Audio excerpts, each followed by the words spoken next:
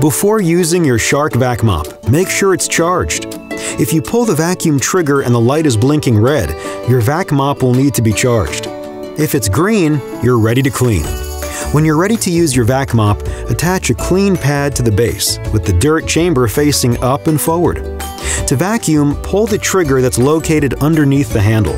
For best cleaning results, tackle the dry debris before engaging the spray mop.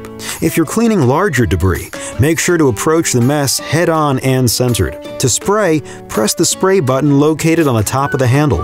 As you clean, the pad absorbs wet messes. Make sure to avoid vacuuming large amounts of liquid. You'll want to absorb those with the pad. If nothing comes out when spraying, make sure the reservoir has Shark VACMOP cleaning solution. When you're ready to dispose of the used pad, simply hold it over the trash and pinch the button on the top left side of the base. For additional information, go to sharkclean.com/support.